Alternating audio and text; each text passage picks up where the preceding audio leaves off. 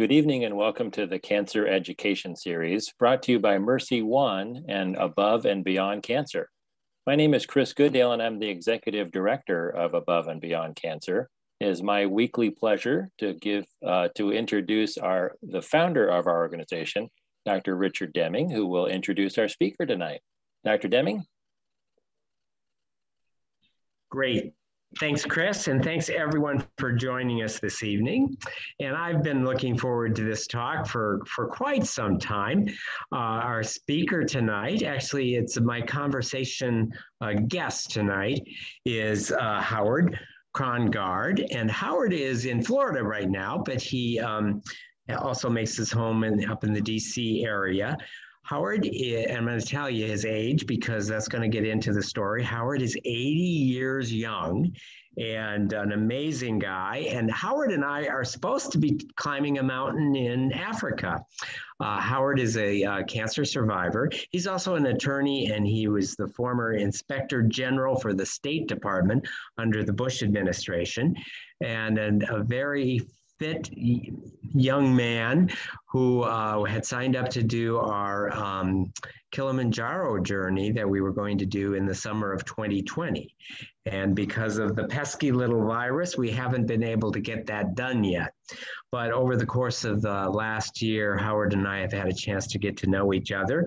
And we're going to talk tonight about several things. We're going to talk about living life to the fullest and what it means to be living with cancer.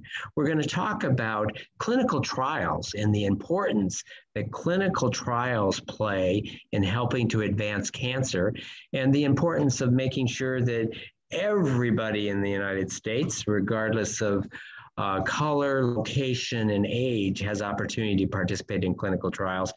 And we're also going to talk about the importance of geriatric assessments in the cancer clinic. So that's just a little bit of a preview, but let me turn it over to you, Howard. Welcome. Thank you for being here. Thanks, Dick. It's a pleasure. It's been great to have the experience of getting to know you. I'm sorry we aren't even now getting ready to go to Kilimanjaro, but we'll get it done. We will. My role in cancer advocacy, my official role, is as the SWOG Cancer Research Network community advocate representing the older adult cancer community. For those of you who wouldn't necessarily know, the SWOG Cancer Research Network designs and runs clinical trials with the goals of preventing cancer, improving cancer treatment, or enhancing the quality of life for cancer survivors. And as Dick and I have talked about before, I don't use the term cancer survivor. I don't believe that people actually survive cancer, but rather they live successfully with it. So I refer to myself as a living cancer patient. And SWOG is supported by the National Cancer Institute, and it's part of the nation's oldest and largest cancer research network. Dick has covered my personal background. I'm a lawyer by training. I've served in both the private sector, including as the general counsel of Deloitte, and in the public sector, as Dick mentioned, as the Inspector General of the U.S. Department of State. Because it's going to become relevant when I talk about the need for a positive attitude and physical exertion in cancer treatment, as well as the life expectations of different cancer patients. I note, hopefully modestly, that I've been a lifelong athlete. I've been inducted into the National Lacrosse Hall of Fame, the New York Sports Hall of Fame, and I continue to play lacrosse at age 80 at what at least I consider a high level. Tonight, what I expect to do is to cover basically three areas. Let me summarize them now so you'll know where I'm going, and so you can think about questions that you might want to ask when we get into the Q&A session that I hope to save a lot of time for, because I really want to talk about what's of interest to the audience here and those who are able to raise questions electronically. First, in my role as community advocate representing the older adult cancer community, I want to emphasize what Dick mentioned, which is the need for more senior participation in clinical trials and research. The COVID experience has illustrated for us the disparity that exists in trial and research data due to the difficulties and reluctance in getting increased senior participation. There are barriers to this participation which exist at the systemic level, at the clinician level, and at the patient level. Second, again, as Dick summarized, I want to talk about the huge variances that exist, especially in older cancer patients, in things such as attitudes, needs, expectations, strengths, cognitive abilities, pain tolerance, genes, bodily responses, nutrition, reactions to drugs, the size, nature, and location of cancer cells, et cetera, et cetera, et cetera. The point I'm trying to make is that each cancer patient and each case is different, and it needs to be considered on its own merits. It therefore becomes critical that especially older patients or their relatives or caregivers on their behalf express themselves to oncologists, their oncologists. And on the other hand, that oncologists make geriatric assessments of older patients so that proper treatment options and choices are made in view of the relevant quality of life expectations, commitments, support systems, and preferences of the individual patient.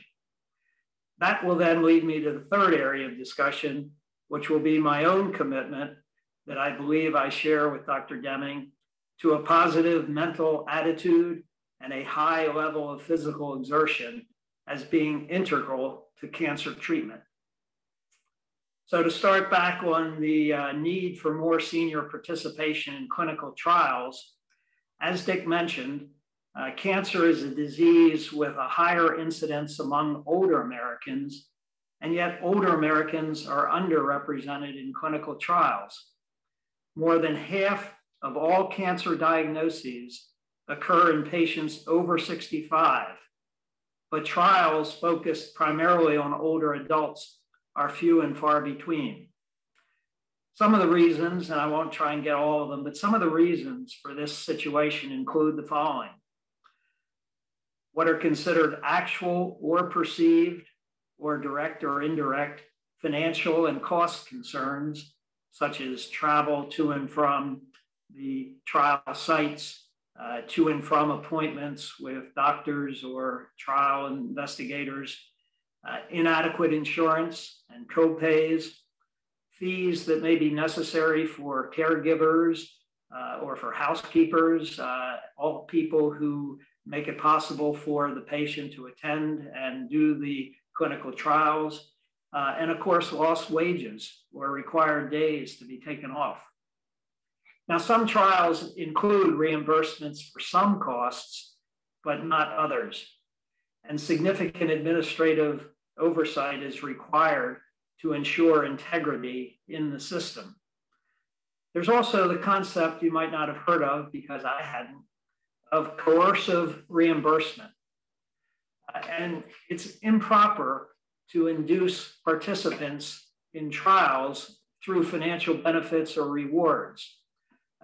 One thing that occurred to me was historically, we've paid people in some cases to give blood, but the giving of blood is a well-known procedure. It's a one-off, or it can be repeated, but the participation in a clinical trial can go on for a long time, and for a surveillance period afterwards, it carries with it risks. And so we don't want to have undue influence that would challenge the voluntary nature and the informed consent that participants need to give. And that's both from a legal perspective and a social perspective.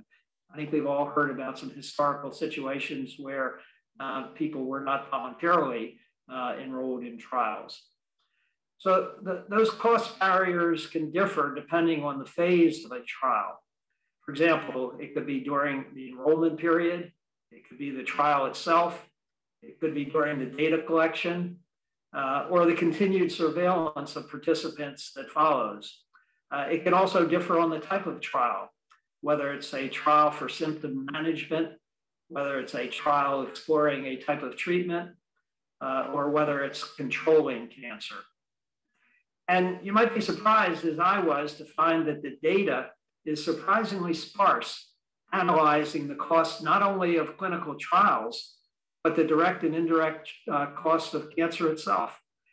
We all know what the physical and mental costs of having cancer are, but we don't have a good handle on the direct and indirect costs of that.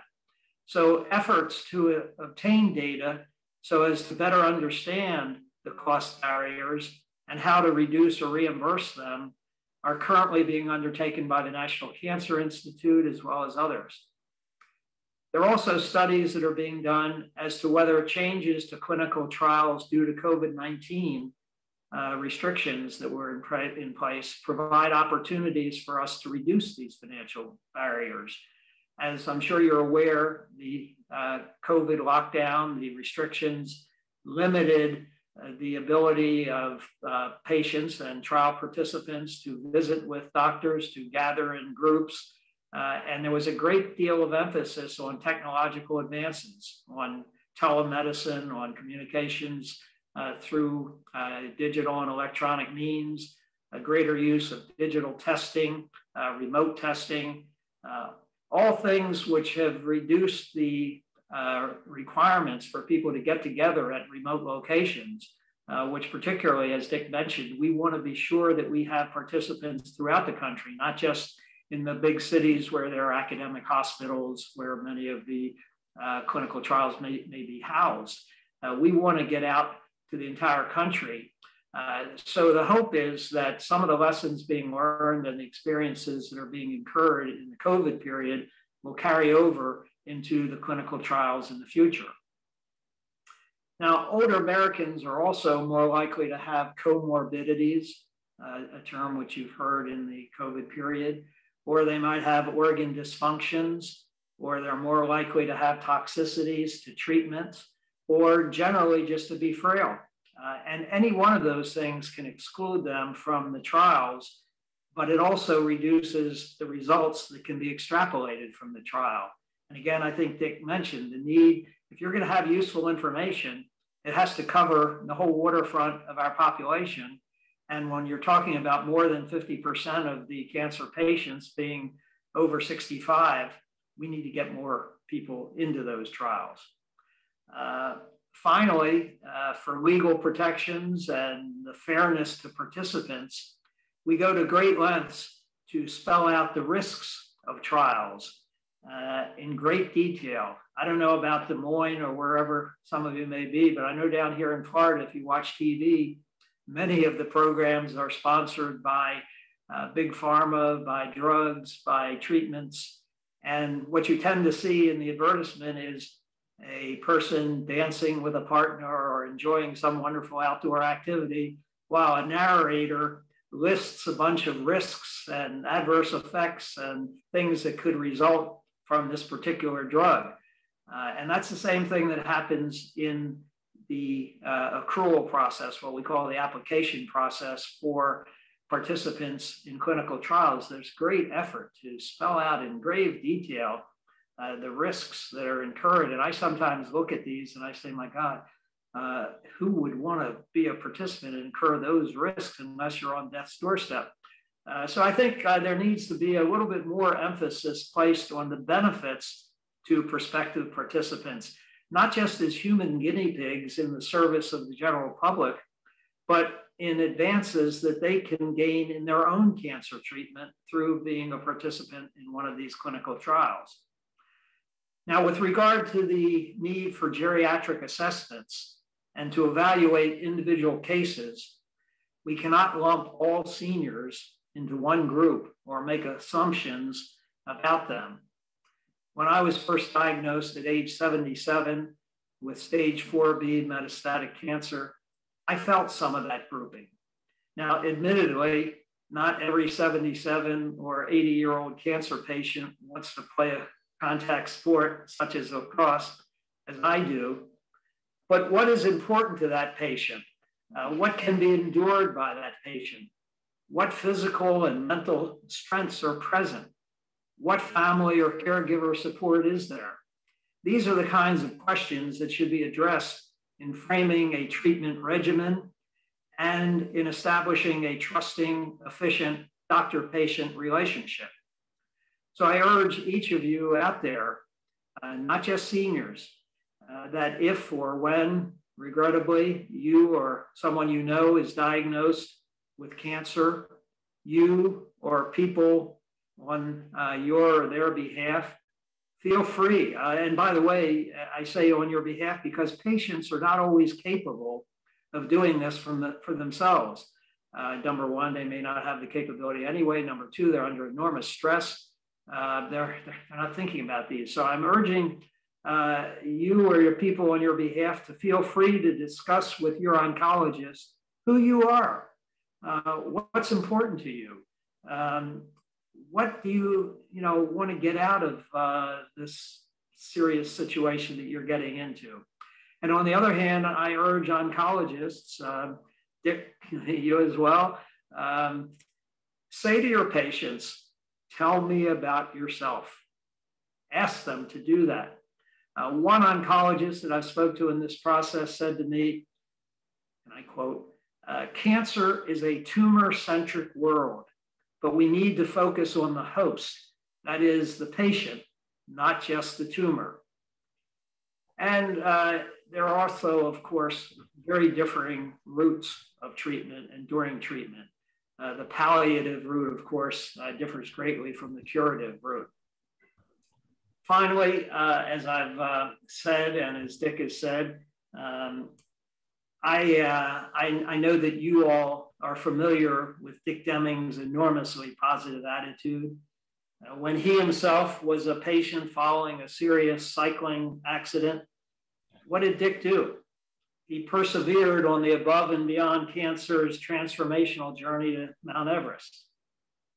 That says a lot. Separately and independently, in my case, I've ascribed to both the positive attitude and the extreme or at least severe physical exertion as pillars of my treatment. I think they've served me well, and I think they're very important to anyone's successful treatment. I don't want to make this evening about me. I am happy to get into these details if you think they're relevant and if Dick wants to ask me about them. But for right now, I think I've covered about more than 15 minutes, and I wanted to leave a lot of time both for Dick and for you. So I'll come back to whatever personal things you or Dick wants to do, but let me open it up first to Dick. Great. Well, thanks, Howard. Thanks for that great overview. And again, thank you for being here and paying it forward, as someone who is going through cancer, living with cancer. You could choose to just go to your bedroom and get in bed and pull the covers over your head and just get out of the room only to go to see your doctor, but you are choosing to use your experience not only to provide wisdom to yourself, but then to use that light of wisdom to help illuminate the path of others. And let's go back to the beginning and talking about clinical trials. So let me just kind of set the stage a little bit before I ask you some questions. So why do we do clinical trials? Well, the only way we can make advances in cancer care is if we improve on what the treatment already has been. So right now in the United States, there will be 1.6 million individuals this year who will be diagnosed with cancer. 600,000 will die.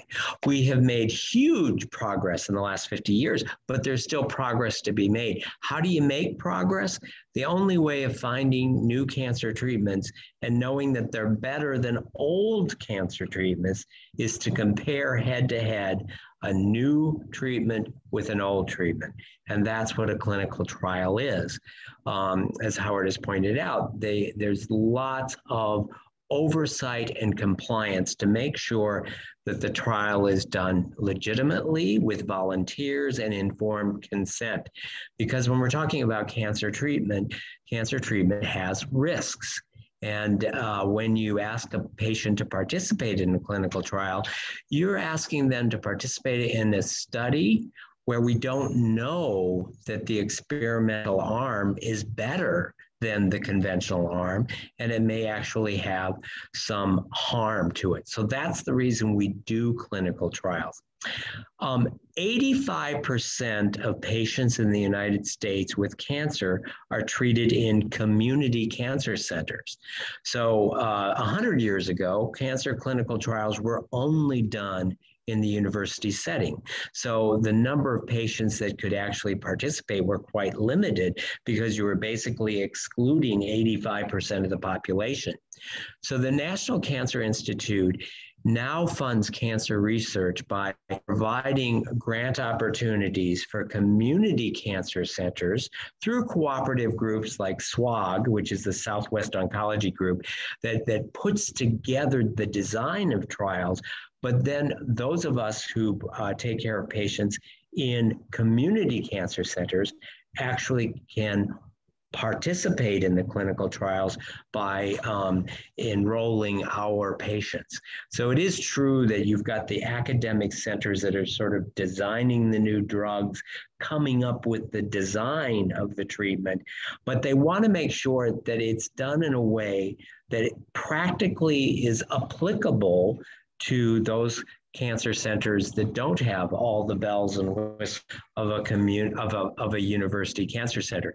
So through the National Cancer Institute and a program called NCORP, the National Cancer Institute Community Oncology Research Program, we here in Des Moines, Iowa, at our Mercy One Cancer Center can offer patients participation in SWOG studies, ECOG studies, NRG. There's a whole alphabet soup of these organizations that are collaboratives of universities that actually design the studies, but then patients in the community cancer centers can enroll.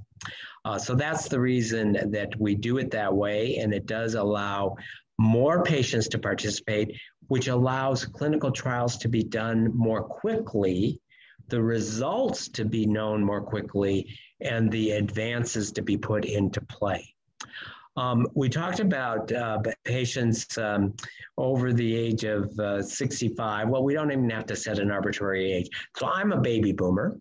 I was born in 1953.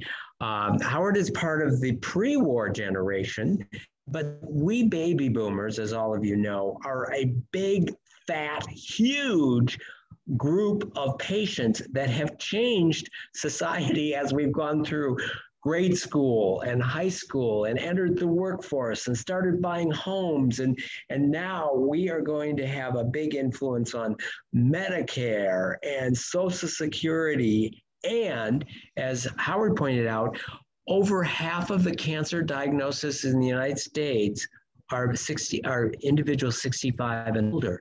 So we are going to be filling the waiting rooms and the infusion suites of cancer centers.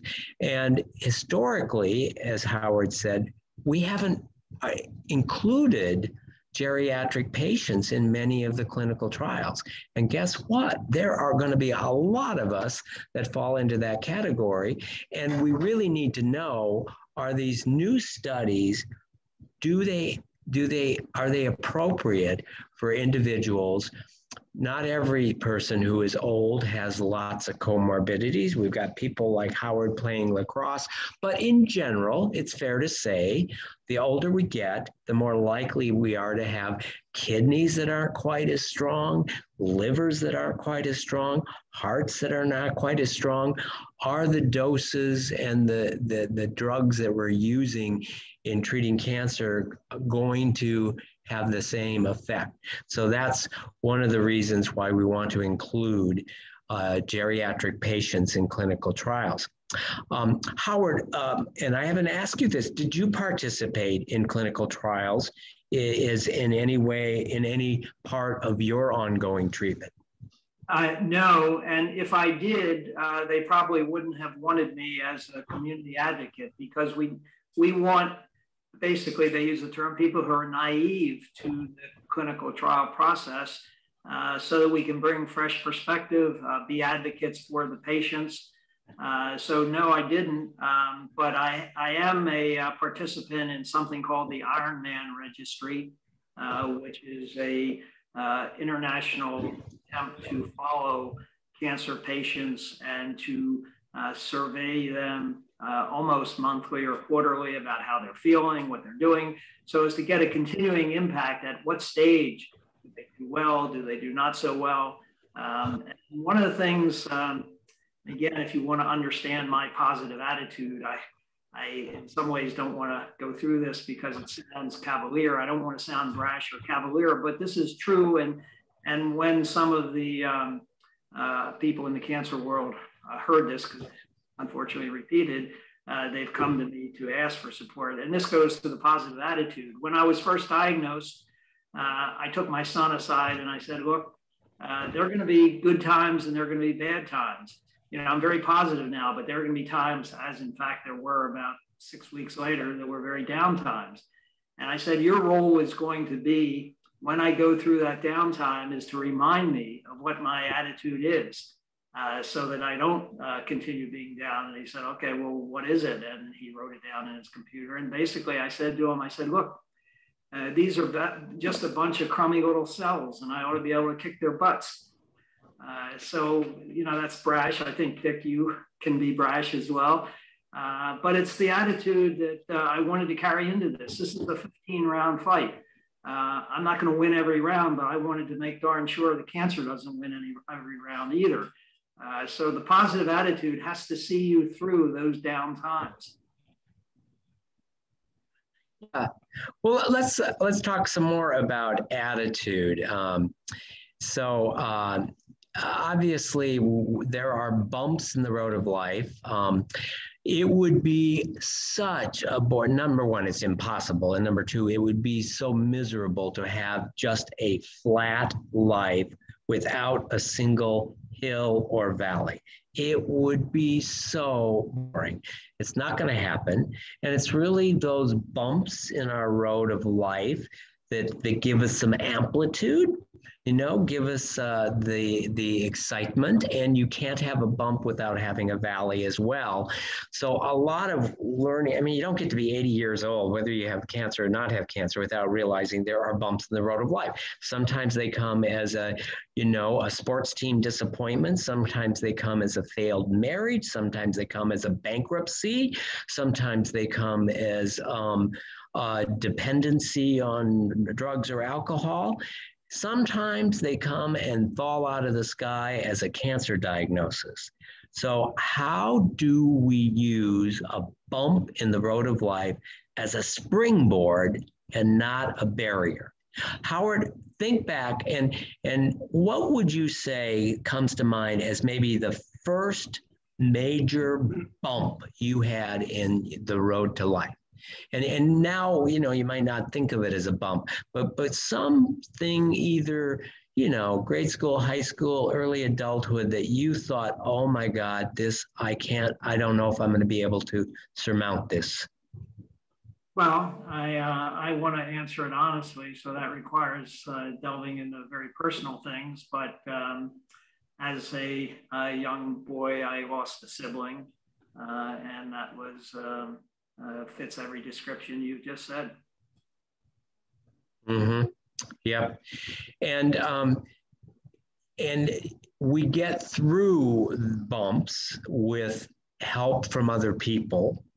So when you get over a bump and get on with life and recognize the support you have and successfully get over that bump, the more times we get over bumps with the help of other people, we call that resilience. And it's, you know, the bumps don't necessarily give us strength, but they let us find the strength that's already inherent within us. A lot of people talk about, you know, post-traumatic stress, but there's this post-traumatic growth that comes from getting over a bump with help. So maybe reflect a little bit on your life and some other bumps that you've gotten over that have given you this resilience that you have. Well, just let me emphasize something you just said, which is really important. These bumps don't produce the ability to be resilient or to respond to them. It gives you the opportunity, it gives you the challenge, it gives you the desire.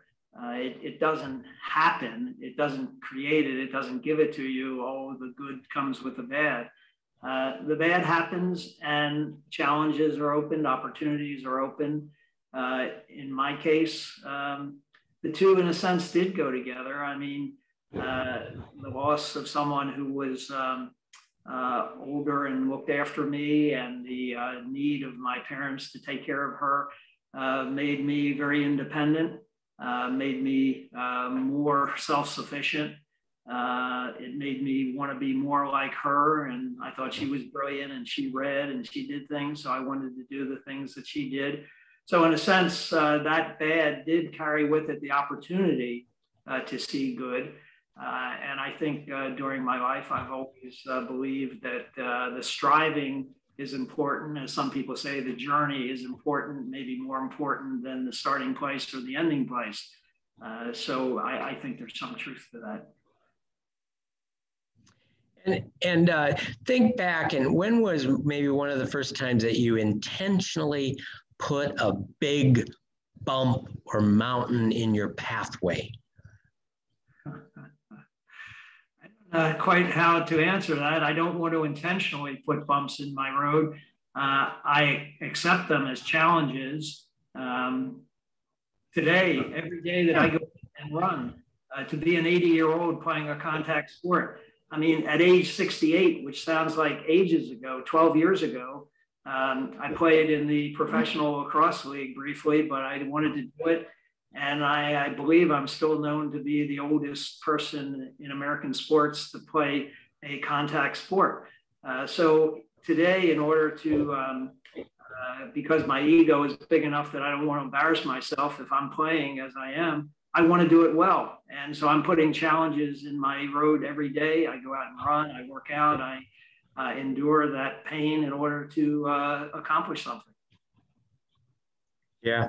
And I would say, you know, a bump can also look like going to law school. I mean, to intentionally, oh gosh, I just got through college and I'm going to go on and get a graduate degree. I mean, that's a lot of times we don't think of it as a bump, but we think of that really is. You have to have some degree of confidence and courage to take on a challenge like that, or getting married, or deciding you're going to run a marathon, or that you're going to volunteer at the soup kitchen and give your love and compassion to folks you don't normally come in contact with. I mean, those are all can be bumps that we intentionally put in our pathway. I guess I'm a glutton then, because after law school, I also went to Cambridge University in England. So I guess for educational purposes, I'm a glutton. Yes, I guess a masochist, huh? You like those bumps. I would say, actually, particularly in this environment today that unfortunately exists in our country, I had always wanted to do public service. And in my earlier days, because I went to law school and then I went to England, and then I was getting married and I needed to actually get a job.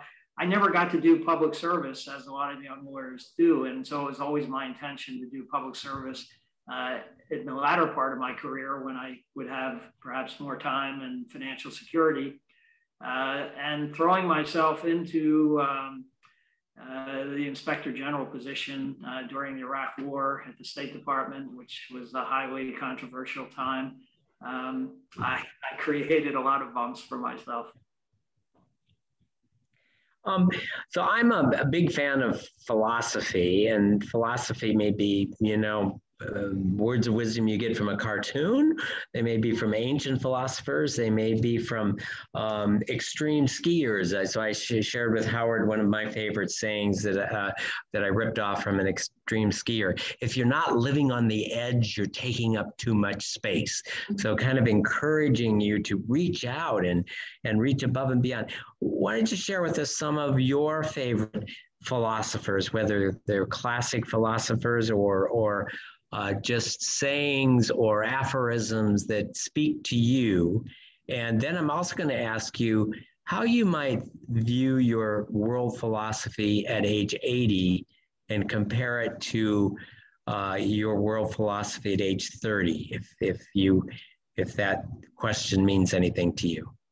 Well, yeah, I'll turn it a little bit because, as I say, at 80, playing lacrosse marks 75 years. There's been an article in the Lacrosse magazine just this past 2 weeks about me, but I'm now playing 75 years, and lacrosse is a big influence on my life, and a lot of my approaches, my little sayings, my guiding lights come through sports and lacrosse. And one thing in particular that I've carried with me, I'm a goalie. And so when I'm training young goalies mentally, I say to them, look, when a shot goes by you, everybody in the stand sees it. It goes up on the scoreboard. There's nothing you can do about it. If you're still thinking about that one, the next shot's going to hit you in the throat. So what you've got to learn to do is to put that adversity, that brief adversity behind you, and be thinking of the future. How am I going to stop the next shot? Not why did that last shot go by me? And I try and carry that over into all walks of life. I've often said that being a pessimist means that bad things hit you twice. Once when you worry about them and once when they actually occur. So there's no point in worrying about them. And if I can tie this just a little bit to my cancer experience, I do not do research myself. It's kind of ironic that I'm an advocate and you think I'm in this and I know a lot about it.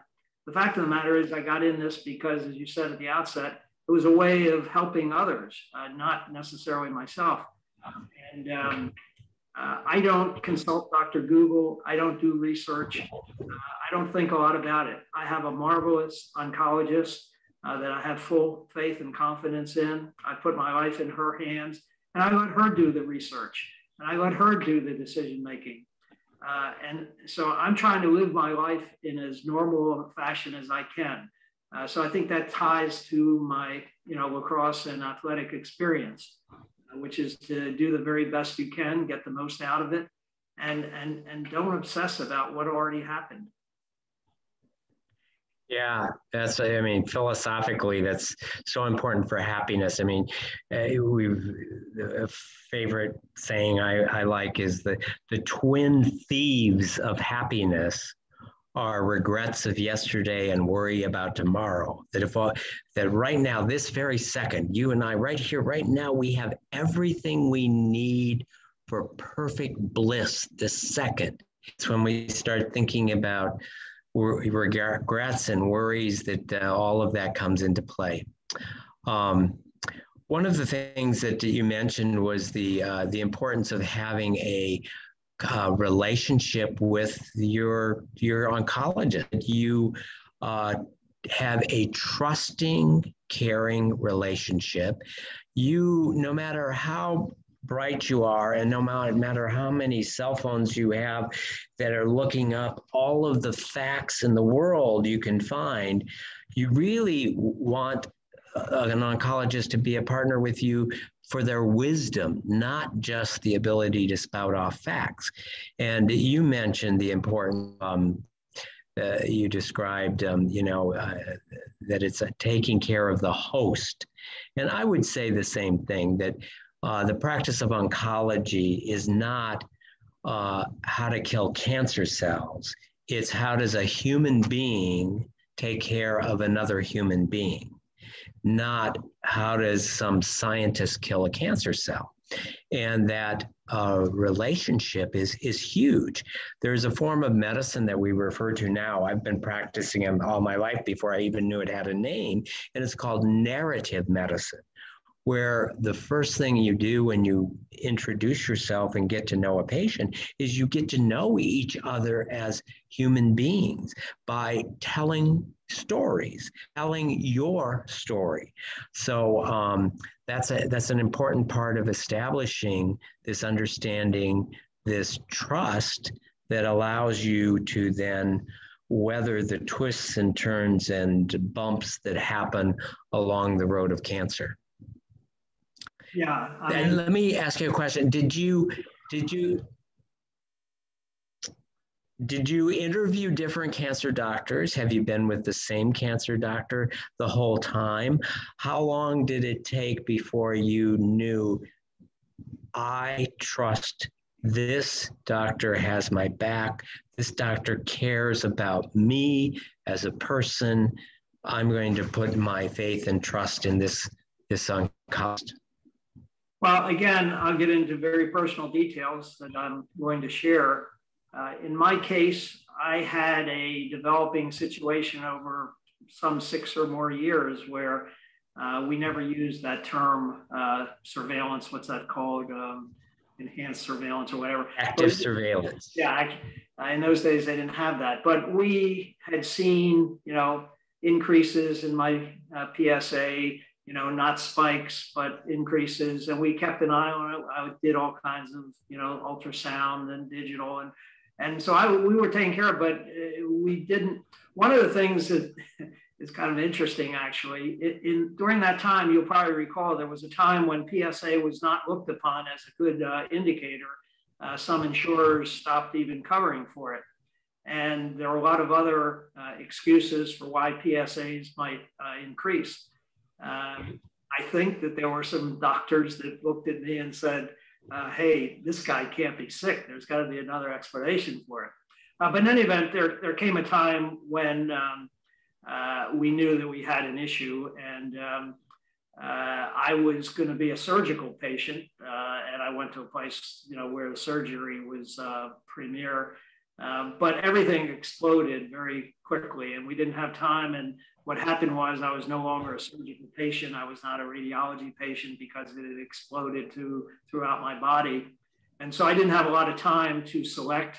There was an oncologist that during the time when I was trying to decide between a biopsy and an MRI, because one of the things I didn't mention, but I'm very involved in Native American activities. And I do Native American camps, sports and life skills camp, where I coach lacrosse and work with young Native Americans. And there was, during this time, I was about to go to the Southwest and participate. And I knew if I had a biopsy, I wouldn't be able to do that. So I wanted to have perhaps the MRI, which reversed the normal procedure. Anyway, during the course of this, a friend of mine who was a colorectal surgeon himself, but a prostate cancer patient of an oncologist, I was talking to him about it. He said, well, just call my oncologist and run this by her. And I said, well, I'm not even her patient. How is she going to know me or help me? He said, don't worry, she'll know. And I called her cold and I put forth a personal situation, and she was enormously helpful. So when it came time that I really needed an oncologist and not a surgeon, I immediately went back to her, and she was in a major hospital, and she's just been marvelous for me. Yeah. So like a lot of things, there's word of mouth. We have trusted friends who turn us on to people that they know, and you don't have to just sit down at the yellow pages, or I'm sorry, there are no yellow pages anymore, at Google and just sort of try to pick somebody out. But, I've always loved the saying that you don't care what people think until you don't care what people know till you know that they care, and to make sure you've got that trusting relationship.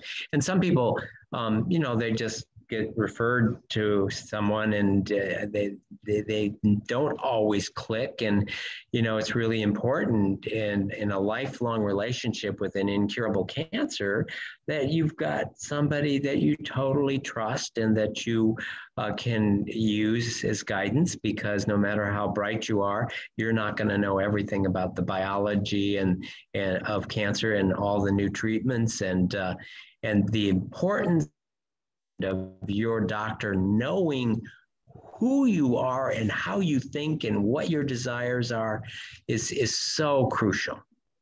Howard, I think I want to go back to research a bit, because that's kind of how we started. And again, this is such an important conversation. How do we approach improving cancer treatment, and how do we make clinical trials more important? Let me just say one thing that is important to know. Not every community cancer center does clinical trials. One of the things, if you are going to a community cancer center that offers clinical trials, you as a patient can rest assured that this is a center that is looking for excellence and quality and continuous quality improvement. So very big commitment financially, hours-wise, and resource-wise for a cancer center to be doing clinical trials. And going to a cancer center that does clinical trials, even if you don't participate in a clinical trial, can give you a sense of confidence that this is a cancer center that is interested in advancing the profession and doing continuous quality improvement, not just a center that is a business. So that's an important thing to know about the clinical trials. And Howard, over the last year, you've had a chance to get to know the people at the cooperative group called SWOG, Southwest Oncology Group.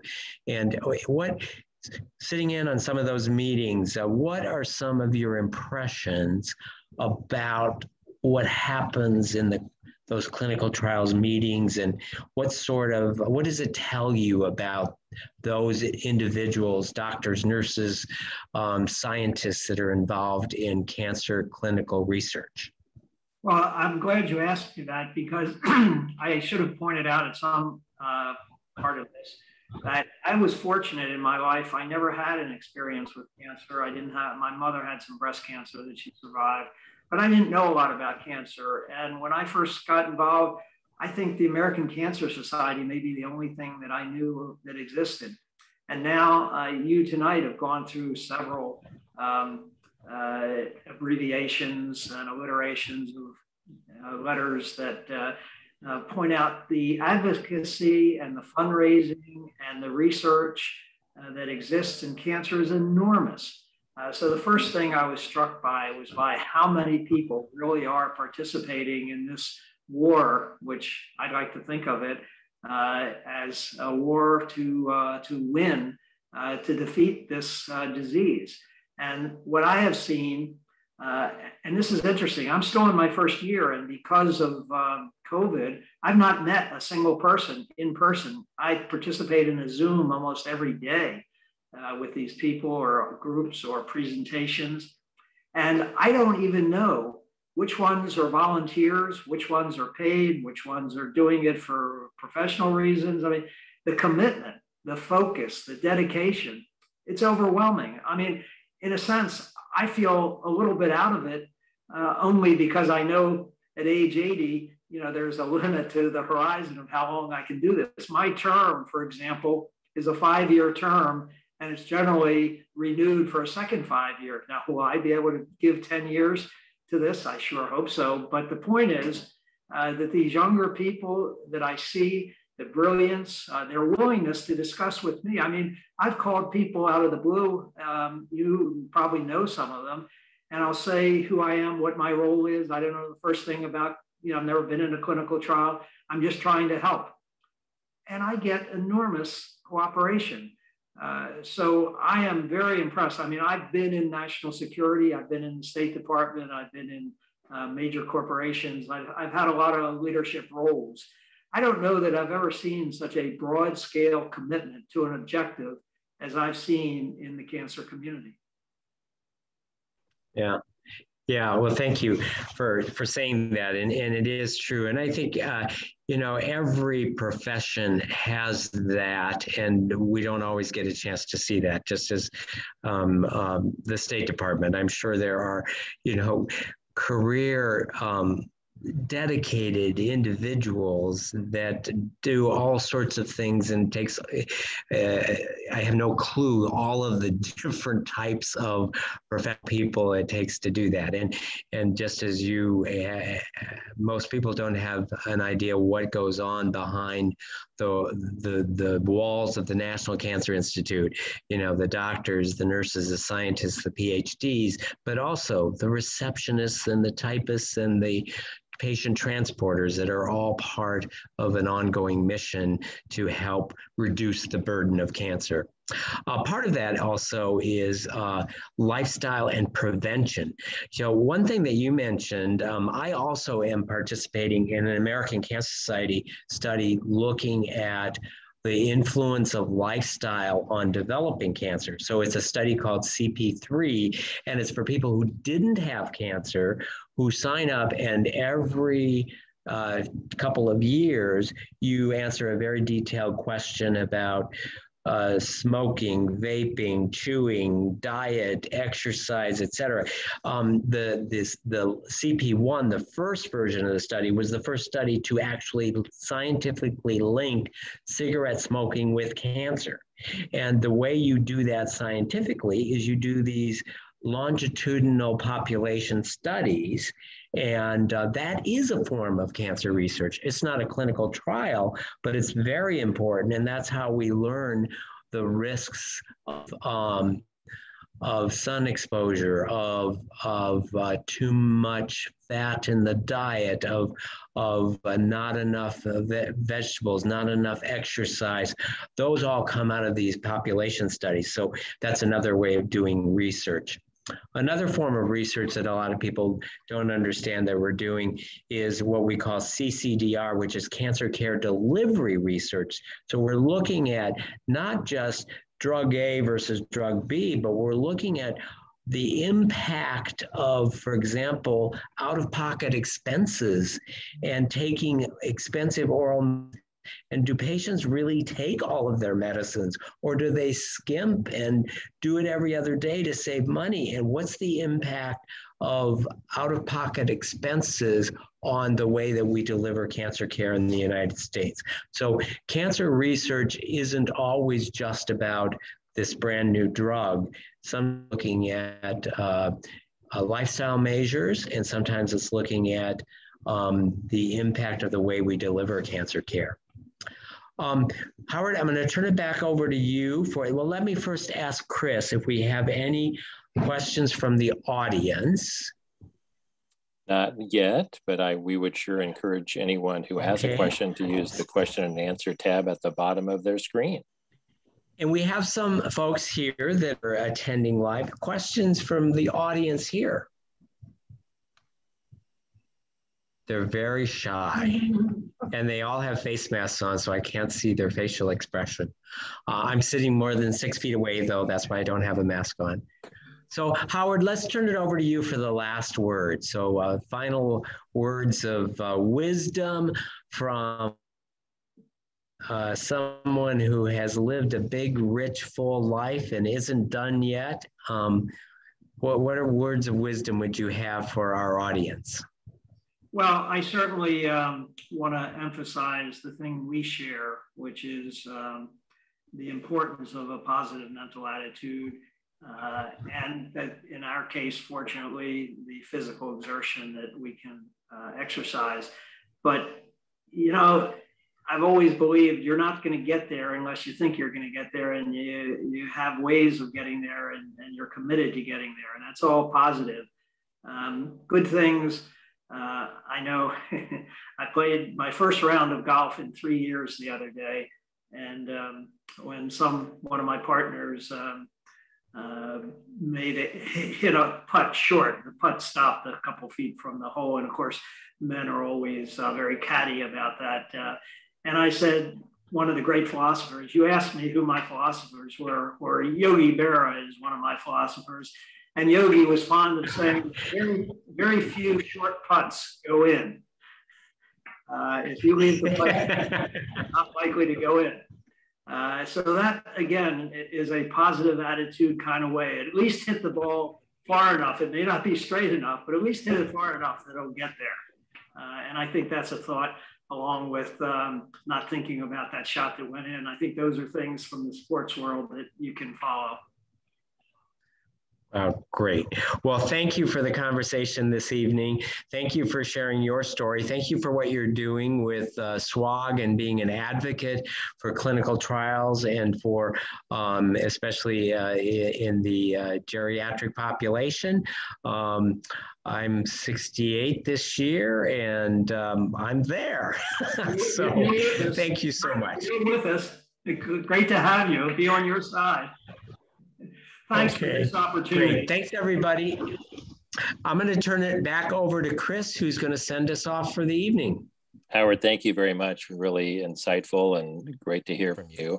And wonderful to be introduced to you as well. So this is great. This has been recorded this evening and will be part of the Above and Beyond Cancer YouTube channel, as well as on the Mercy One website. You can just search for Cancer Education Series, and you can see all of our weekly presentations and conversations. And we're getting lots of good hits on our YouTube channel, so we're excited about that for sure. So once again, Howard, thank you very much for participating this evening. A wonderful conversation with Dr. Deming. We are brought to you, I should mention too, by a grant that we received from the Iowa Cancer Consortium. So thanks everyone for joining us. Great to see you, Howard, and we'll look forward to that trip to Africa so we can spend more time together. Take care, everybody.